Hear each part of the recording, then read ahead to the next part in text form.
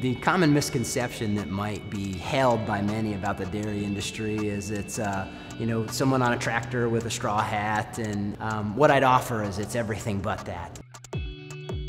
This is truly a revolutionary technology that we're involved in from an engineering standpoint, from a biology standpoint, from a chemistry standpoint. It's fascinating. You look at the pace of the business, the sense of urgency that needs to be a part of it. There's a sense of walking into a stadium at a football game and that excitement before the team kicks off. That's the level of urgency in one of our factories. What attracted me to the dairy industry was basically my love of food. I like cheese, so why not make cheese for a living?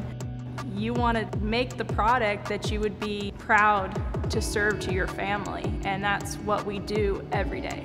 Don't shrink away because you hear dairy. I was amazed how that related to my actual military career and job training. We organized a plan, a working plan, and within the first hour or two, your team needs to go out and perform that plan. As an engineering graduate, I'm very fascinated by technology and the advancements. And years ago, mozzarella cheese was not unlike making a dough for a pizza or dough for bread. And now, through automation, through mechanical technology, through innovative design, through the application of biology, we're actually able to produce millions of pounds of mozzarella cheese every single day in one plant. We take in 10 million pounds of milk a day to do that, so to make quality product for our customers is to make it consistent, and that's really where the managing and the direction and the leadership comes in. Dairy foods manufacturing in particular is a real growth industry. There's a lot of people who are leaving management positions in other manufacturing industries looking to apply those disciplines and skills and knowledge that they've learned. Engineers, scientists, junior military officers who have leadership experience. This is a perfect place to bring those kinds of experiences. I think leadership is important because remember that these individuals are going in to manage a team of people. That's the ability to analyze a situation, develop some possible responses, and then act on those responses to solve the problem.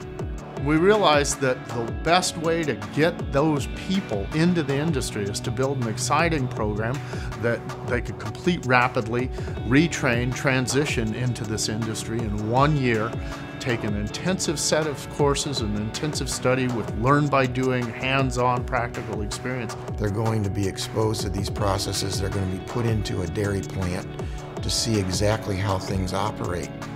Not only the manufacturing side, but also some of the research aspects. So they'll be industry ready when they get out the door to go into these plants and be contributors to the success of those operations.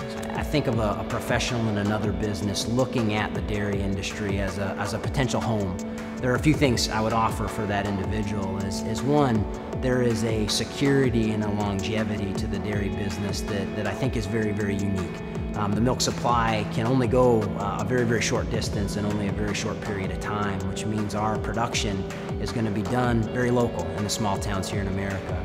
I think number two is we're an industry that I think is changing and progressing at a very rapid rate, not just on the technological side, but on the cultural and people side.